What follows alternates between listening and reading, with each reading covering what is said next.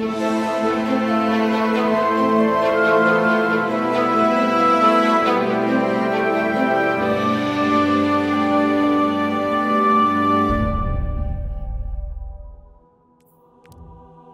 it's Friday once again, which means it must be Xur Day. This week you'll find him at the familiar spot on Titan. Just turn left from your fast travel point and you'll find him a little way down inside his dark room. The weapon this week is the Sweet Business Auto Rifle. The main perk is a larger magazine and increased accuracy when firing from the hip. However, the main draw of this weapon are the final two traits, which boost range and rate of fire when holding the trigger and automatically load picked up ammo into the magazine. Combine that with high caliber rounds and you got an enemy melting machine that never stops firing as you push through the crowds. Pretty neat.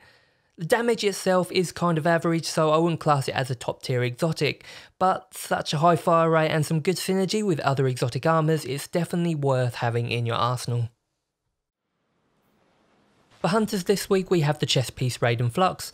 This one is a must own for all you budding Arc Striders out there, as it essentially gives you back one of the Arc Blade perks from Destiny 1. Wearing this armour will buff damage output and duration through quick attacks, essentially prolonging the mob clearing abilities of the super, whilst making it a viable piece for small bosses.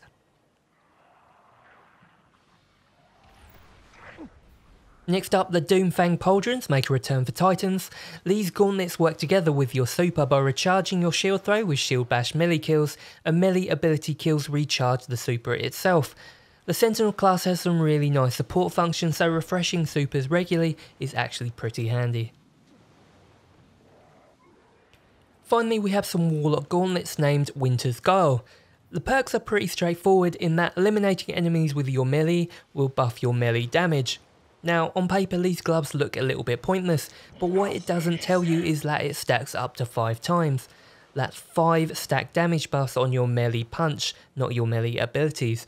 So partner this with your Devour skill tree and you have a punching invincible machine, and it's super fun and can be very powerful.